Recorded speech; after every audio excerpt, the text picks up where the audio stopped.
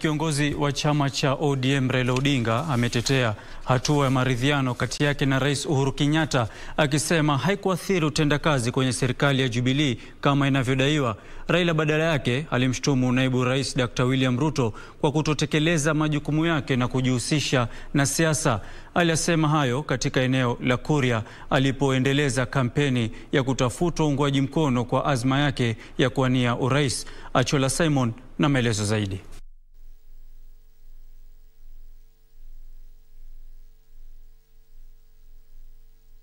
Chama cha ODM kimekanusha madai kwamba kuna njama ya kukihujumu chama cha UDA. If you have evidence that there were people who are involved in planning the violence at Jacaranda, the proper people to address is not the president. You address it to the DCI, to the ODPP, let them conduct those investigations.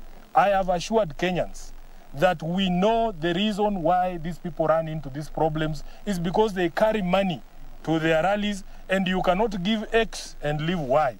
Katibu mkuu wa chama cha ODM Edwin Sifuna amesema chama cha UDA kimegundua kwamba kitashinda kwenye uchaguzi mkuu na sasa kinajitayarisha kupuuza matokeo ya uchaguzi mkuu ujao.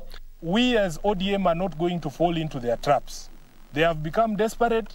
In fact, they are laying a basis for rejection of the results in 2022 so that they can come back to the AU and tell them, we told you. We told you. Once they reject the results and cause violence, wakianza kuondoa madoadoa Rift Valley, watasema tuliwaandikia barua. ODM pia ilifutilia mbali madai kwamba baadhi ya wagombeaji wake watapata tiketi za moja kwa moja wakati wa kura yake ya mchujo ambao umepangwa kuanzia tarehe 14 mwezi Machi. We are starting earlier before 22nd so that we don't have this cramped time of 1 week IBC gives and it becomes so pressure and logistically very difficult. So we are starting a bit earlier, like say 14th March. So we have like 35 days between 14th March to 22nd April. 35 days to do the party primaries.